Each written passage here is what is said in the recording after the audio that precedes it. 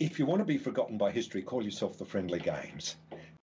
Mesdames et messieurs, the greatest festival of our contemporary society, the Olympic Games, is about to begin. this is going to be close. Oh! You can do it! You can do it! Brilliant, brilliant, brilliant. But that is an Olympic championship. Ready? Hello, and welcome to another episode of Olympic Fever, the podcast for Olympics fans. I am your host, Jill Jarris, joined as always by my lovely co-host, Alison Brown. Alison, hello, how are you today? In the continuing saga of which dwarf is Alison this week, it would be Sleepy. Aww. A little tired from staying up too late. So I'm gonna push through. Good. Gold medal. Good.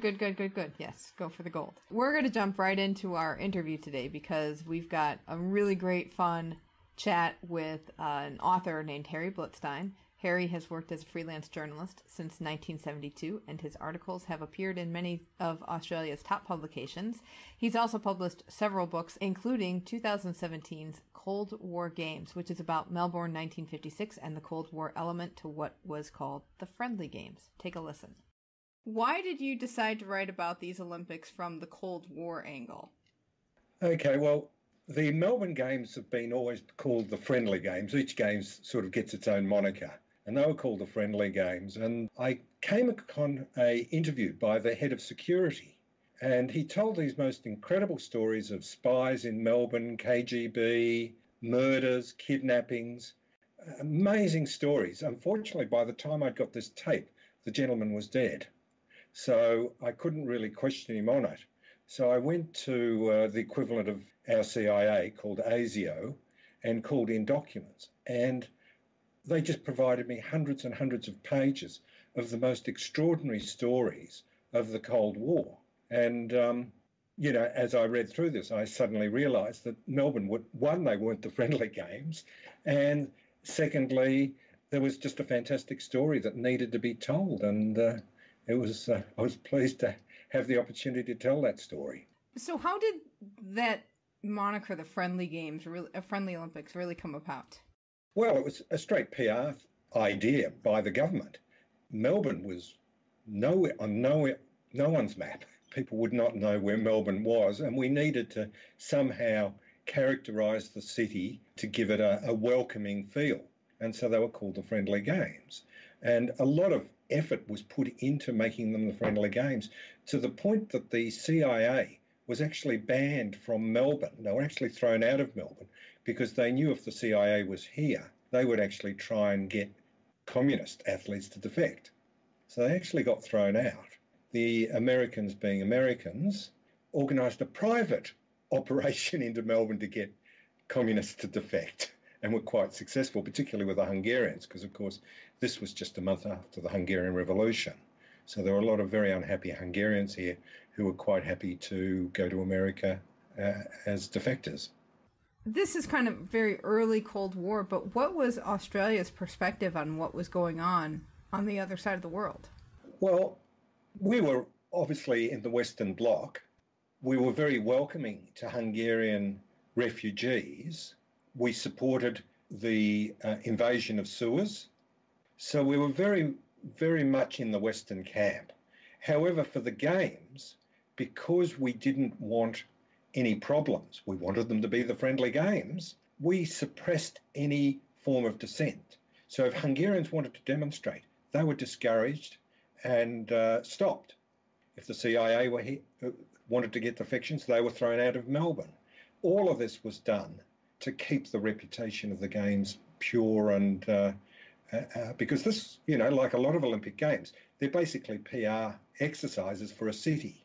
A lot of money goes into it, and you don't want that money wasted through having either demonstrations or boycotts. And of course, there were boycotts in Melbourne as well. So Australia is very much like the United States in that it's a country of immigrants. And 56, you're only 11 years out from World War II. And one of the things in your book that surprised me was, I guess I just never thought about it, how many communities in Australia there were that probably grew a great deal of World War II refugees. They were talking about the Ukrainian Australians and the Polish Australians. Is that right, or was that much early? Were they much older communities? No. Quite a few came out after the war. I mean, my own parents came from Poland and my mother came from Argentina. So we were very welcoming to immigrants straight after the war. But in terms of a lot of the immigrants from what became Iron Curtain countries, a lot of them escaped straight after the war, seeing the communists coming in. And Australia was one of the places that allowed them to come. So that's why we had so many Ukrainians, as you said, East Germans, quite a variety, Russians. And of course, they were very strongly anti-communist.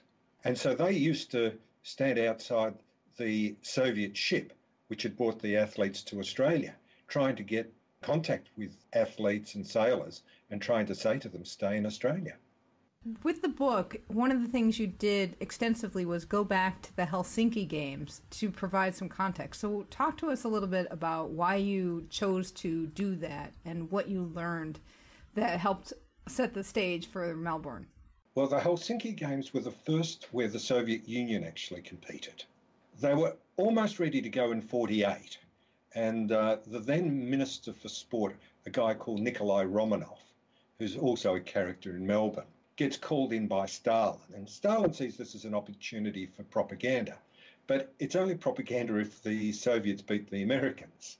And so he says to Romanov, sign this bit of paper saying that you'll beat the Americans. Romanov, knowing that Stalin wasn't someone who liked to be disappointed, refused to sign the paper.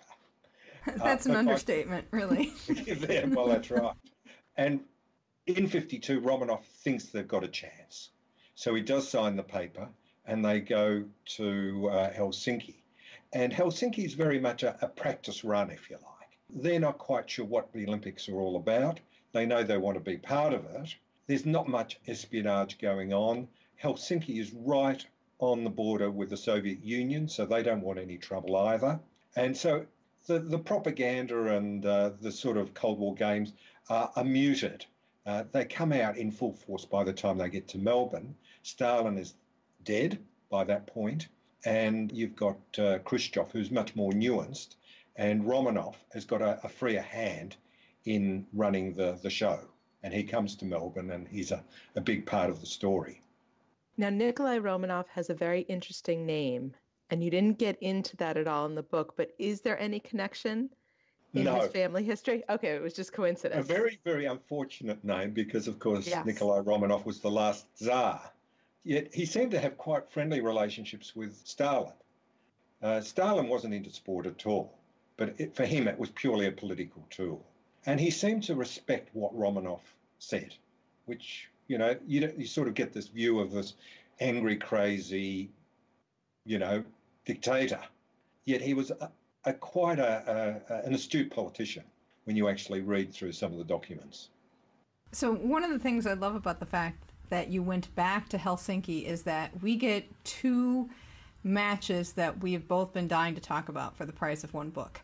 So Alison has been wanting to discuss the Blood in the Water game, which we'll get to, but I've also wanted to talk about the football match between Yugoslavia and the Soviet Union from Helsinki for some time. So I was really excited to see that really explained well in this book. So talk to us a little bit about why that match was important. Okay, well, you've got Stalin in the USSR, a man who didn't like to be crossed. And in Yugoslavia, you had Marshal Tito, who'd more or less declared independence from the Soviet Union. And the two guys hated one another to the point that they actually organized assassinations against one another. So Stalin's getting reports. I mean, this is how important the Olympic Games were. He's getting reports from Romanov of what's going on. And I know you want to talk about the Yugoslavian match. Do you want to do the Indonesian match first? Oh, yeah, that was fascinating. Because that was hilarious. So the Russians come in as favourites. They're expected to just sweep through in the preliminary matches. And they come up against Indonesia, which is a nothing team, but happens to be coached by a Yugoslavian, which is interesting. And he's got these skinny kids who are just going to get absolutely pummeled by these big Russians. So he says, look, we're not going to win, but we're going to do something different. We're going to try a tactic where we won't lose. So he puts all 11 guys in the goal square and one guy in attack. And the Russians have never seen anything like it. I mean, no one's ever seen anything like it. And of course, they can't score. They have about 54 shots on goal and cannot score. And this is humiliating, except that at one point, someone fires in a shot, it hits the crossbar, flies over the 11 or 10 Indonesian players, flies over the 10 Soviet players, lands in the middle of the field where the one Indonesian attacker is standing. The Russian goalie is actually in the centre of the ground because he was watching, knowing that no one was going to bother him. And suddenly it's a race between the Indonesian attacker and the goalkeeper who's trying to get back into position. And he just barely makes it. And it's a draw, which is humiliating. Now, you know, the Soviets win the next game because they've worked things out. But that would have been terrible. But then they get in against the Yugoslavians and they're being thrashed. In the first half, it's, I think, 4-1 from memory. And Bobov, who's their champion, is injured and is getting injections for painkillers because he's barely on one leg. And they know that, as we mentioned before, Stalin was not someone who liked to be disappointed, and particularly being beaten by Yugoslavia was just, they knew they'd be in trouble. And they go into the second half. Yugoslavia, I think, scores another goal. So it's 5-1. And then Bobov scores about 3 goals and someone else scores another, and it's a draw. And they save the day. And there's a rematch. I think there's a rematch. Yes, they lose the rematch, which means that then they're going back to the Soviet Union and they don't know what's going to happen to them. And the coach gets sacked and the players go back to their normal team. And they're called the team of lieutenants. Each of the Soviet football teams, this would be in the National League, is usually run by either the spy agency, by the Army, the Navy, the Air Force. So these were the Army team. And they go back and they're playing. And so one day, after 3 matches, and they've won all 3 because they're a top team in the National League, Romanov turns up. It's raining. They're just about to hop on the bus. And he says, "You're no longer a team." And all of a sudden, they just disappear. So can you imagine, like a major team like the Yankees, all of a sudden playing 1 week, and then the next week no one's talking about them and they just disappear off the face of the earth? And that was the equivalent of what had happened. And so that was the story of Helsinki. It was very interesting. Throughout the book, there was this constant fear among the Soviet athletes of, if I fail, what will happen to me or my family when I go back to the Soviet Union? And, you know, growing up in the 80s, that was sort of the joke about the Soviet Union. But it was really true that you might just disappear or your family may just disappear if you disappointed the leadership. It varied from one Iron Curtain country to another. Certainly in the Soviet Union under Stalin's time, that was the case. But you've also got to remember that these athletes were very famous within their own country and were much more popular than the politicians themselves. And you get places like in Hungary where, no, they wouldn't act. So even as we get into the story about the Hungarian water polo team, the captain of the water polo team actually protests in Melbourne, carries the independence flag and so on. Yet he goes back to Budapest and he's not punished, or not punished badly, because he is too important to punish. And so you get a much more nuanced view of what's happening in the Iron Curtain with sport. Certainly it depended on the country. Countries like the Soviet Union were a lot tougher. Romania was particularly tough.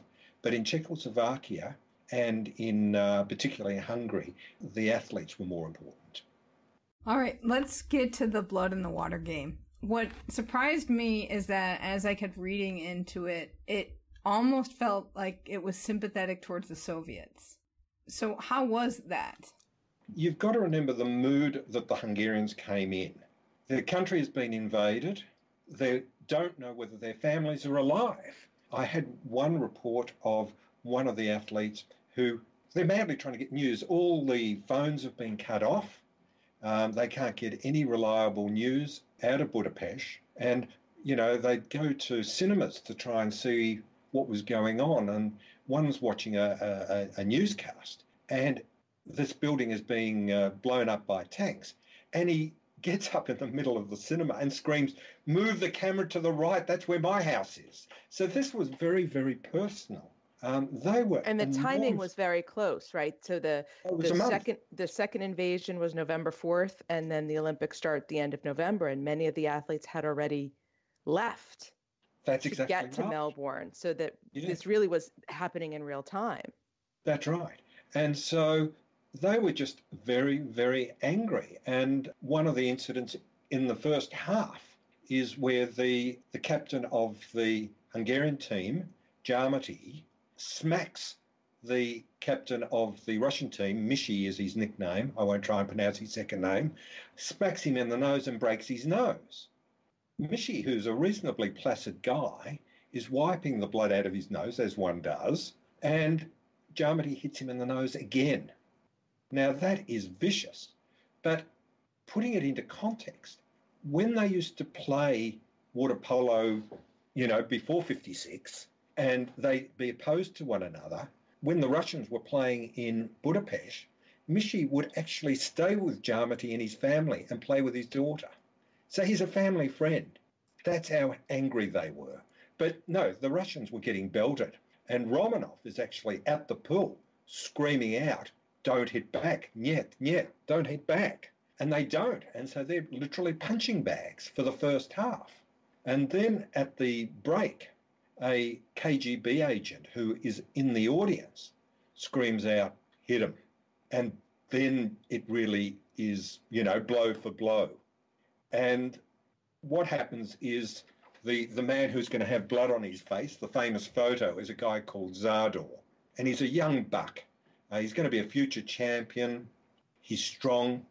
I mean, water polo players are tough, but he's particularly strong. And one of the other players comes up to him and says, "Look, I'm on this guy called Propov. He's belted me in the ear and I think he's burst my eardrum. Can you take him?" And Zador says, "Not a problem." And so 90 seconds to go, these two guys are hitting one another and the whistle goes. And Zador knows that the referee has been on their side all the time. Every time there's a fight, the free goes to the Hungarians, Swedish referee. So he turns around expecting that he's been seen and he's going to get a free shot at goal.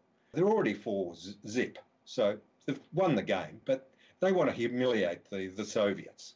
And as he turns around, Propov is actually, it's his turn to belt Zador, is rising out of the water and do an elbow to the face. But because Zador's turning around, the only accident was that he hit him in the forehead rather than in the face, and that's where it bleeds a lot. And this is where it gets interesting. So all of this is just part of the fight. Now, Zador they're 15 metres or more away from all the action. He's ready to climb out of the pool. His eye's swelling. He can't play anymore. It's 90 seconds to go. They've won the game. He's ready to go downstairs, get a bit of plaster on his eye and celebrate. Jarmati swims over to him, looks at him, sees the blood, and he thinks, "Gee, this represents everything the Russians have done to us in Hungary." And he says, "Don't get out of the pool. Swim across the pool. I want to see blood in the pool. And when you get out, I want to make sure that your face is always towards the cameras." And that's exactly what happens. And I've looked at a lot of film, and at no point does Zador do what you would naturally do, wipe the blood out of your face. He wants those cameras to see it. So whereas it wasn't a setup, the fights were all genuine, the actual photograph was choreographed. And it's become one of the most famous photographs in Olympic history. Exactly right. Exactly right. And then the poor old Russians have been belted, go downstairs, and they're actually in the same room, the changing room, with the Russians at one end and the Hungarians at the other. And after the match, the Australian captain, Ray Smee, who's watched the match, is absolutely outraged. This is going to ruin the reputation of the Olympics as the friendly games. And he storms downstairs to talk to both the Russian and the Hungarian athletes. They're both in the same dressing room, Russians at one end, Hungarians at the other. Race-Me storms down and he's ready to start yelling at them until he suddenly realises the Russians don't speak English, the Hungarians don't speak English, he doesn't speak Hungarian or Russian. And so that's all a bit of a fiasco. The poor old Russians then leave by bus. They actually have to lie on the floor of the bus because there's Hungarians out there for their blood, the spectators. And they get back to the Olympic Village. At this point, Romanov rings up Moscow to tell them what's happened. And this takes a bit of time to get through. And at 2 o'clock in the morning, he wakes up his players. They're going to be playing for the bronze the next day. But he wakes the players up at 2 o'clock in the morning to tell them off because he knows that they're going to look bad in the press because it's a bleeding Hungarian, not a bleeding Russian, that's going to be on the front pages of the newspapers. And so Stalin's told him, we've got to take a hit for this. And so he tells them off. But that same KGB agent is at the same meeting. And he's saying, no, you should have hit them harder. So there's actually a row between the KGB guy and the Minister for Sport. And there's a little after story about that. The particular KGB agent was called Mitrokhin, Vasily Mitrokhin. He goes back to Moscow and he's benched. He's not allowed to go on another overseas operation again, ever. And they put him in the archives, which is sort of the Siberia for the KGB without actually going to Siberia. And he spends 20 years there. And then at about 1986, he packs up the archives and defects. And our greatest knowledge of the KGB comes from the Mitrokhin files. And we wouldn't have got the Mitrokhin files had it not been for the blood in the water match. Wow. So they actually have implications that go way beyond what you'd actually think. So these are the sorts of stories that I uncovered.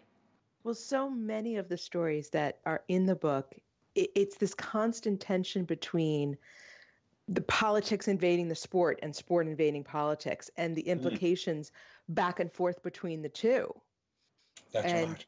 That, we talked about it when we talk about 1980 or some of the things that happened in 76, how much politics is allowed to encroach on sport and vice versa. And very much 56 is about that tension between the two sides. That's right. And it's enhanced because, of course, the Hungarian Revolution a month before and the invasion of Suez. So, it was a very, very political games. But in a way, if you want to be forgotten by history, call yourself the friendly games. And that's what's happened to the Melbourne Games. People have not sort of gone back and seen what really went on. One of the other stories is the love story between the Czech gymnast, Olga Fiketova, and Hal Connolly, a hammer thrower.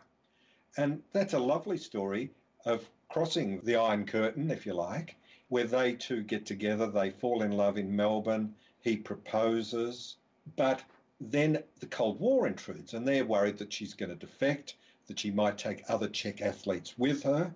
And so the whole Czech team gets kidnapped and they're forced aboard the Russian ship, the Gruzia, and they travel home in that way. And it's the most horrendous trip back because the Soviets had never expected to take on all these extra passengers. So they've got all these extra passengers. They're struggling to provide food. They run short of fresh water. But even worse, they run short of toilet paper. And this is a real crisis. And so the Czechs have a meeting about finding substitutes. And Olga has to make a very strong case that they don't use the love letters from Hal to her for that purpose, shall we say. But eventually the Czechs discover a sudden interest in the ship library and start borrowing copies of Marx and Lenin and Stalin. They never get returned those books, but they're put to good use. And there's a bit of a political statement there as well. Yeah, there's a whole Romeo and Juliet story of Melbourne with these two athletes, which is wonderful. Yes. And has a little bit of a happier ending. than Romeo. We'll give that spoiler away. At least. Yes, it does. It does. And Olga's still alive and living in California. Hal died quite a few years ago. But it's really interesting when you're trying to get hold of these athletes. And I have trouble. Now, this woman is well into her 80s, and trying to schedule a meeting, an interview with her, was difficult because she was out as a personal trainer at 80, 85. Oh, my goodness. Wow. Another woman I spoke to who was a kayaker used to do the Murray Marathon, which is about 500 kilometres of kayaking, but had to stop when she was about 82 because she had a hip replaced and couldn't get in and out of the kayak. I mean, a lot of these people are still with us, are incredibly fit, and are wonderful to talk to. And that was one of the joys of researching the book, was actually speaking to these Did you find people receptive in I wanting to talk? happy to talk. And one of the nicest things is I got hold of one of the water polo players, Nick Martin, Miklos Martin, but he calls himself Nick. He lives in California as well. And I sent him that chapter, and he said, you know, he was able to say, look, you know, you captured it. You've got what happened. You've got it right. And so when you said before, I gave a little bit more sympathy towards the Russians. He read that and he said, yeah, well, that's what happened. But we ended up looking good because we were the martyrs. How did the Olympics play in Melbourne itself at the time? Was there any awareness of kind of the bigger issues? We read in the newspapers a little bit. So obviously the blood in the water, the photo, we saw that. The boycotts were covered a little bit before, but very, very cursory. We didn't want to see these things. We weren't interested. The editorials, if anything, were hostile towards the Hungarians protesting. So at the same time as we were welcoming Hungarians who were fleeing their country because of the persecution and the invasion, we were criticising those same Hungarians who were protesting against that in Melbourne at the time of the Olympics. So that was sort of the dichotomy, if you like. I mean, Melbourne was an incredibly provincial place in 1956, in the suburbs. Very traditional families, and women would tidy up the house in case, on the off chance, one of the foreign visitors would happen to drop by for a cup of tea. I mean, that's how it worked. I spoke to one young kid who would stand outside the Olympic Village inviting athletes home. And some of them would actually come home and have a Sunday meal. And we were a very insular place. Most Australians had never met migrants face to face, even though we had, you know, they were in their little ghettos, if you like. But they didn't know what they were like. They didn't know their habits. We were fascinated by them. And so they would invite them home. So it was a very, very interesting time. I mean, TV had only just come in 1956 in time for the Olympic Games. And we were very self-conscious. It was the first time that the world was looking at us. And so we started to think, what is the world seeing? You know, this very quaint, antiquated place, you know. So it might have been the 50s, but it would have been like, you know, the 1920s in America. You know, small town. And the athletes were there for longer because of the distance. It seemed like many of them came 2 and 3 and, you know, weeks ahead of time, sometimes a month, and then also stayed. That's right. Because the transportation to and from was difficult. Well, that's right. Well, when the Hungarians came, it took them over 5 or 6 days because they were on charter flights and there were no replacement pilots. And this would have been the case with a lot of the athletes. The Russians were in a ship, and that would have taken over 3 weeks. So, yes, it was a long trip here. I mean, it was amazing that we even got the Olympic Games. And I think we beat Argentina by a vote. And if you want a little bit of early skullduggery, this was where the first bribes happened, at Olympic bids. The bidding was in London in 1948, during the 48 Olympics, which were called the austere Olympics because it was still rationing and so on. So the Australian bid committee, the Olympic Organising Committee, bought food lots of food, and had banquets, and they won by one vote. Wow. People can bribe me with food.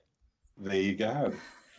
Unfortunately, you don't vote at the IOC, but that's what happened and that most probably swung it. Okay, Wow. so speaking of the IOC, let's talk about Avery Brundage. Yes, I know a lot about Avery. He is an interesting man. Okay, you're being kind. I would call him something else. But one of the things that you talked a lot about is he turned a blind eye to what a lot, especially in this case with the USSR and a lot of the countries were doing with making the athletes members of the army or members of the police and paying them to be athletes. That's right, the so-called sham amateurs. Right. Mm-hmm. And yet, if there was an individual athlete who got any money for anything, he came down on them like a ton of bricks. So did you find anything that reconciled that issue? I won't say I've become sympathetic towards him, but I understand him better. For him, there were several things that were really important. The games had to be universal, and they had to go on. The games must go on regardless, because anything that would stop the games could end the movement. And he believed in the movement with a religious fanaticism, if you like. And he was actually quite idealistic in that. But there was a series of priorities. So, yes, amateur was very important when he could enforce it. But if enforcing it, the Olympic Games weren't universal because the Soviet Union would just step outside the movement. And this was his big worry. And I actually uncovered documents when the Soviets were applying in 1952, where people within the IOC were really worried, saying, if we don't let them in, they might set up an alternative Olympic Games. And in fact, there were things called the Spartacats, which were alternative Olympic Games. And all the Eastern European countries and so on would participate. And so that was the big worry. So it was looking at two evils, this was the lesser, was to allow them in, turn a blind eye, and so on. The other thing is that he worshipped sport per se, and he saw that the Soviets did as well. He actually went to one of these Spartacades, and he just saw that it was their whole lives. And he thought this is what it should be. And he believed that through sport, you would actually create a superior human being. And that superior human being would transcend politics and would actually overthrow bad regimes. So he had quite a complex philosophy behind it. But ultimately, it was better to have the Soviets in the movement than outside the movement. But in terms of amateur, yes, he was tough on individuals, and he did some absolutely dreadful things, particularly to American athletes. Jesse Owens is, what he did to Jesse Owens was absolutely disgraceful. And, eventually, he slowly lost traction on that whole area of amateur sport. The other story with Avery Brundage and 56 are the two Germanys. Yes.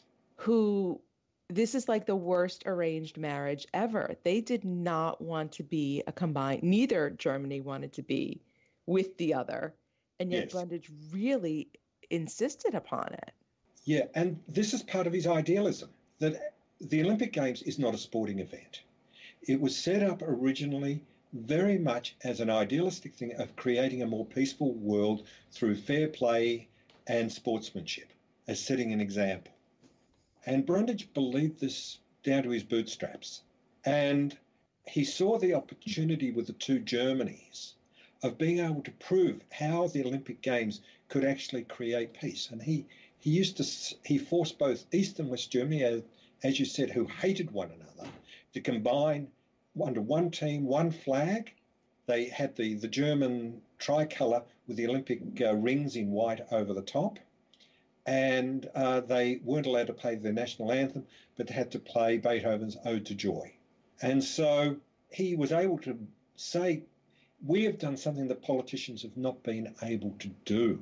And that's regardless of what you think, and it might have been horrible for the two Germanys, symbolically, that was really, really important. It was, hoisting the flag up the flagpole, that the Olympic Games is a movement for good, not just a sporting event. And so symbolically, yes, it was very important. It doesn't last much longer, and eventually it falls apart in 68, and that's the last games where they compete under the one flag. But it did continue for a little while. There's another story that I'm actually researching at the moment.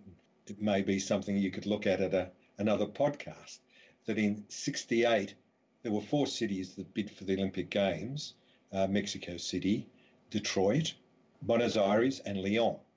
But there was a 5th city that most people don't know about, and it was Berlin. And Brundage supported a bid from Berlin, which would actually be East and West Berlin together organising the Olympic Games. In 68? In 68. And I actually have cartoons from Germany of a pole vaulter pole vaulting over the wall, which is saying sport can actually transcend Cold War politics. Now, there is a story. So keep that one in mind. Well, that feeds into how Korea is talking about doing a North and South, doing a joint bid. Yes. For 32, I think. Are they? Yeah, there's that discussion going on. That's right. So, I mean, it's interesting. Brundage forced the 2 Germanys together, but not the 2 Chinas. Yeah, that was also interesting to see. You want the 2 China story? Yeah. Yes. Okay. The communists have come in 49. They control mainland China. The nationalists have fled to Formosa or Taiwan. They obviously hate one another, but the Olympic movement allows them both to compete. And they both intend to compete in Melbourne. The problem is, for both of them, is whoever gets here first and hauls up their flag, the other one will boycott, because there can only be one China, and both of them say, we are the one real China, so there can only be our flag. And so there's a competition between both of them to get to Melbourne first. There is a secret deal with the Australian organiser, who is anti-communist, to make sure the Taiwanese get here first. And so they do arrive first. They arrive on the day of the flag raising. They get to the airport, they immediately hop into a taxi, fly out to the Olympic Village where the flag will be raised. The Chinese are actually in a ship ready to come to Melbourne with about 70 athletes. So they had every intention of competing, but they needed to get their flag up first, and it didn't look like they were going to. The Taiwanese arrive at the Olympic Village and they say, quickly, raise our flag. And the Australian organisers say, well, look, we will, but 1, it's scheduled for 15 minutes time. 2, we will actually raise the Olympic flag first, the Australian flag second, and we'll get around to the Taiwanese flag then. So just hold your horses. I can't see any communists around here, so you're going to get in before them. Don't worry. And so they wait the 15 minutes, and of course their arrival is unexpected. So they tell one of the young army people who's there to go and get the Taiwanese flag. And off he goes, and he goes to the flag locker.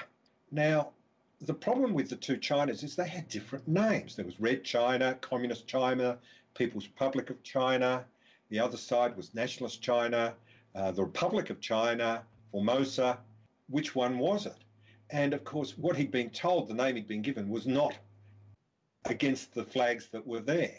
So he sees one that says China, he pulls it out, and he's about to leave, and outside is a Chinese gentleman, a very helpful Chinese gentleman, who says, what are you doing? He says, oh, I'm just getting the flag for the nationalist Chinese. He says, well, have you got the right flag? And the guy says, I don't know. And he says, well, look, let me just have a look. And the helpful Chinese gentleman says, no, you've got the wrong flag. Goes in, grabs the other flag, gives it to the corporal, who then goes, and that's what's hoisted. And of course, it's the communist flag. And he's just met a Chinese communist agent. And of course, immediately, the Taiwanese are ready to march out. The communists are ready to sail into Melbourne. And in the end, it was abject apologies by the Australians that let the Taiwanese stay, and the communists never got to compete, which would have been their first Olympic Games. And this is still an issue today because Taiwan still Yes. does not compete under its own flag. It competes under a neutral flag. Exactly China right. competes under its flag, but we still have the two China issue all these years later. It's Well, not that's been right. resolved. That's right. So, I mean, this was a problem through the Cold War. The IOC dealt with each of these issues in different ways. I mean, the problem was that they were trying to play big, they were trying to be a UN without necessarily understanding the nuances that went on with the politics. How difficult was it to understand what was the truth? Because you're dealing with Australian newspapers that are telling one angle, you have propaganda, you have people that have differing opinions. Where did you find your middle ground? Yeah, generally I preferred accounts that were written at the time. So, for example, I interviewed the corporal, Brian Agnew, who got the wrong flag, and spoke to him. And I said, tell me what it was like. And he says, oh, no, I didn't do anything. I just stood under the flagpole the whole time. And I said, no, you didn't. You went and got the flag. You got it mixed up and so on. He says, no, I didn't. And so he had totally forgotten. And I had a report from his commanding officer written that afternoon. And I read it to him. And he said, did I do that? So you've got the problem of memory, which is a real problem. So I try and get documents that are as close to the time as possible. And then you try and look at verification of what's going on, whether it makes sense. So, for example, the story of Romanov screaming out "niet, niet" at the water polo was seen by Ray Smee. He didn't know what else he was saying, but he assumed that that was going on. But then I got a Russian account about the second meeting at night where Romanov and the KGB agent are having a fight. Now, that's exactly the same story as what happened during the game. So I know that it's true that there was this conflict between those two people about fighting back. So it's one of those things that you do as a historian, that you've got to look at your various sources and make a judgment. But, the general rule of thumb is try and get as original documents as you can, be skeptical in what you've got. And, that's really the sorts of things that you can only do. But generally, people forget. They reinvent situations. They become heroes of their own story. All of those sorts of things that you've got to guard against. So often when I go into an interview, I've read as much as I can.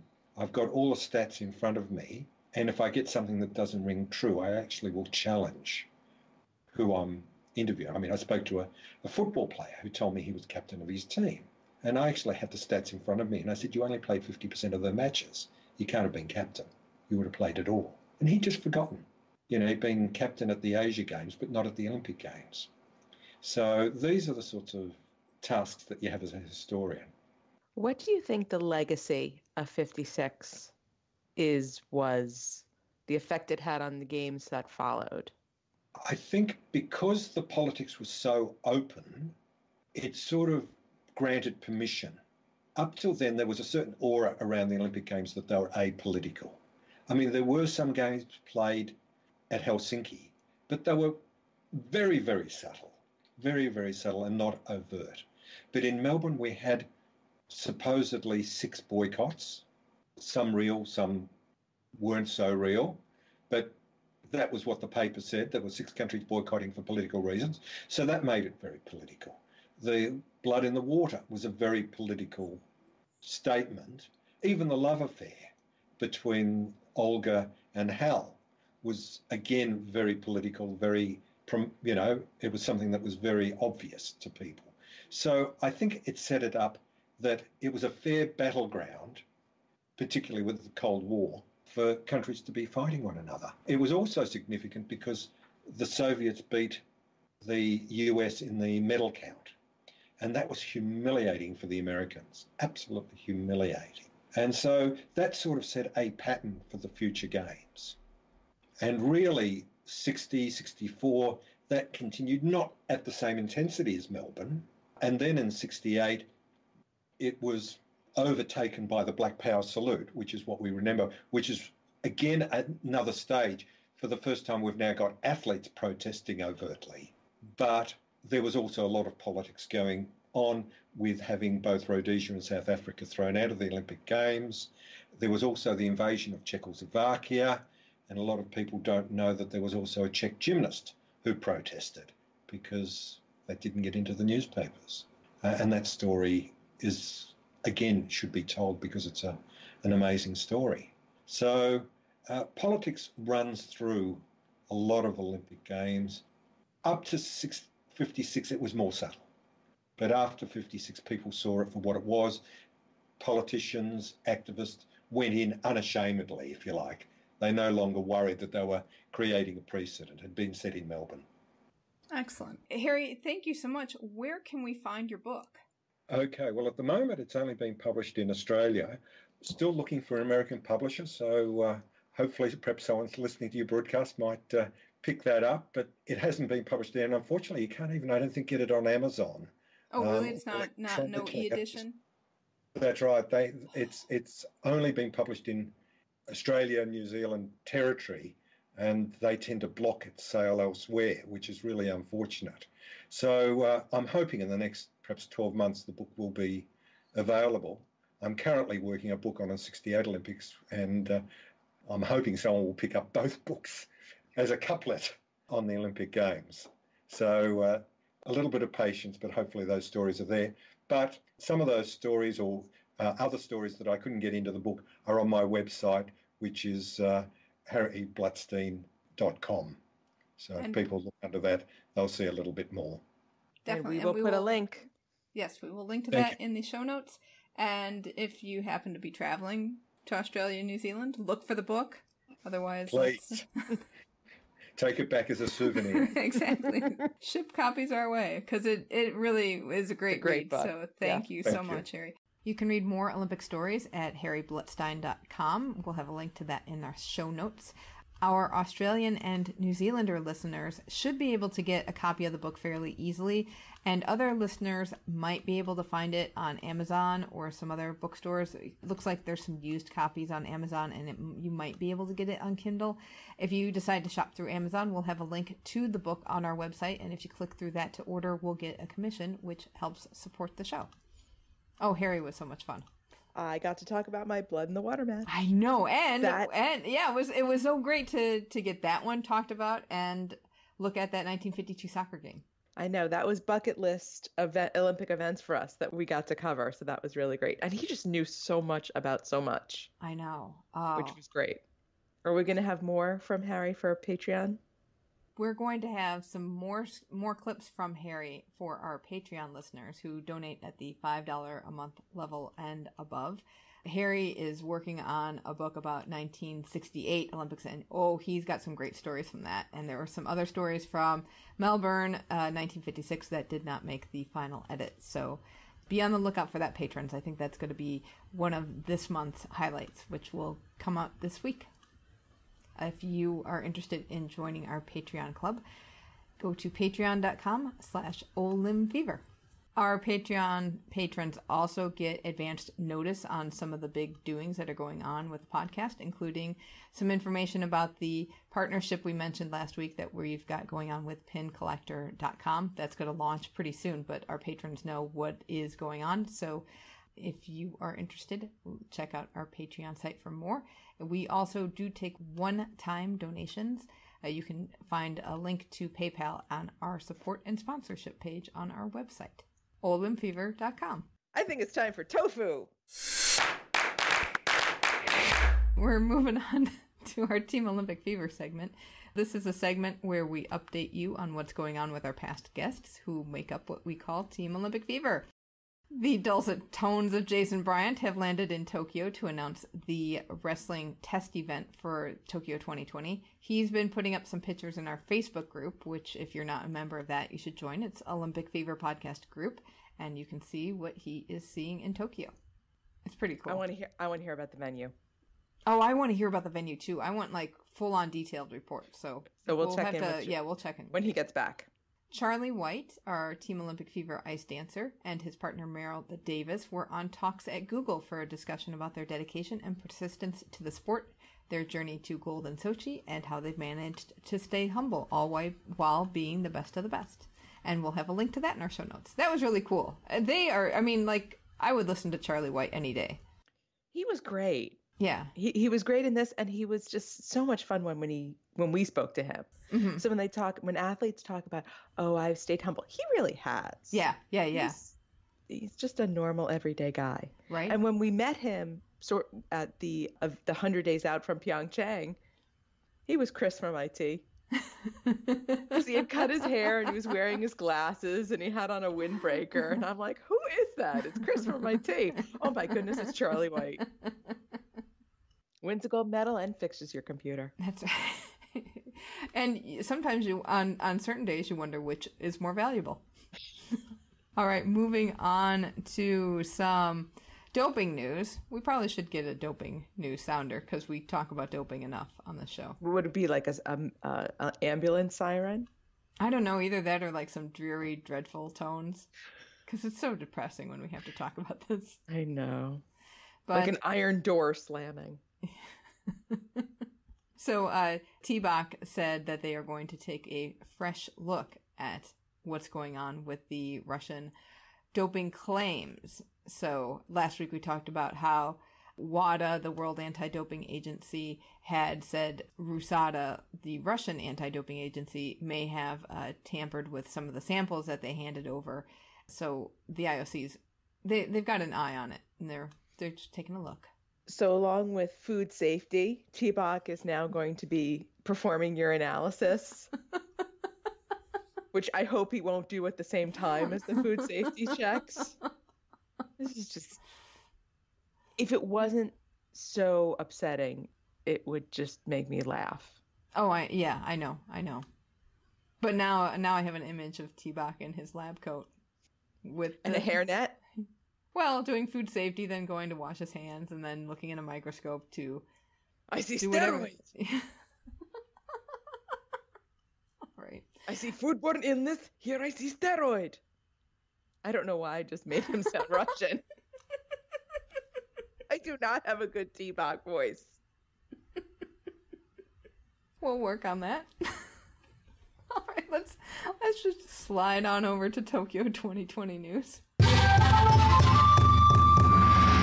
Thousands of tickets were bought with fake IDs for the Tokyo 2020 games. And this is the Japanese lottery that so many people subscribed to and so many people were disappointed. So organizers realized that 6,900 tickets were bought with fake IDs. So they decided to void the tickets out and they are going to reissue them. So those people who bought it with fake IDs, no refunds. Yeah, there you go. Which I loved. Yes, right? Like, you go trying to use your fake ID like some 16-year-old trying to buy beer. You lose out. And that is from the Kyoto News reporting that. And new curb designs, which you wouldn't think would be that big of a deal. But because buses are going to be the major way that people are going to get around within Tokyo, they've come up with this new curb design so that the bus can get really, really close to the curb without damaging the tire. Yeah, it was really interesting. Matthew Smith from Inside the Games wrote about this, and they've worked with this is where your top sponsorship comes in, because Bridgestone has redesigned tires that are a little narrower. They don't stick out as far, and then the curbs are more sloped, so people can more safely exit and not trip in the gap. Which I have done. Yeah, and I think that's a great idea. It's going to be great for the Paralympics, but I think in terms of transporting a lot of people, I bet people will be able to board the buses faster because they don't have to look for that gap. And that weird step, because there's always that moment where you say, do I step down into the gap to go back up, or is it close enough that I can make it? And if you don't have to make that split-second decision, all those split seconds will add up. And all of a sudden, you'll take like 10 minutes off the bus ride. Bravo. I'm excited about that. I think that's pretty cool. We've got some news from Pyeongchang. Inside the Games reported that legacy plans for 3 of the venues have finally been established a year and a half later. Okay. Post the Games. And this is for the Alpensia Sliding Center. the Gangneung Hockey Center and the Gangneung Oval, which hosted speed skating. They're kind of vague. The sliding center is going to be a sports experience. So my guess is it'll be like what we have at Lake Placid, where you can ride a bobsled and they do some other things up at the Lake Placid Sliding Center. But it was very loose. Right. Plans. Yeah, it was very weird how, we had these plans, but we've got plans. How hard is it to come up with a plan for a skating rink? I know. And we were talking about this before the show. Why weren't the international federations involved with, like, don't they have some kind of foundation arm or something where they say, we're donating a whole bunch of equipment to you so you can start a hockey program, a youth hockey program, or have rental skates for ice skating sessions? This is not that complicated. I don't understand. I mean, I can understand the sliding center to a certain extent. What do you do with a sliding center? It's got to be a sliding center. And even the oval. But a hockey rink? Why is this just not a public skating rink at the very least? Right.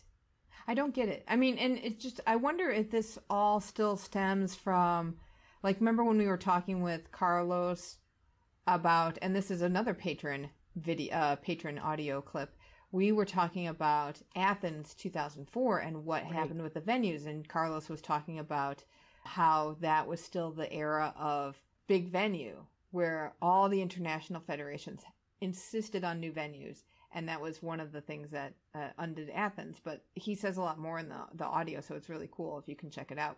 And I wonder, because Pyeongchang was bidding so many times, if the concept of legacy, which was starting to get into people's brains, just didn't get there.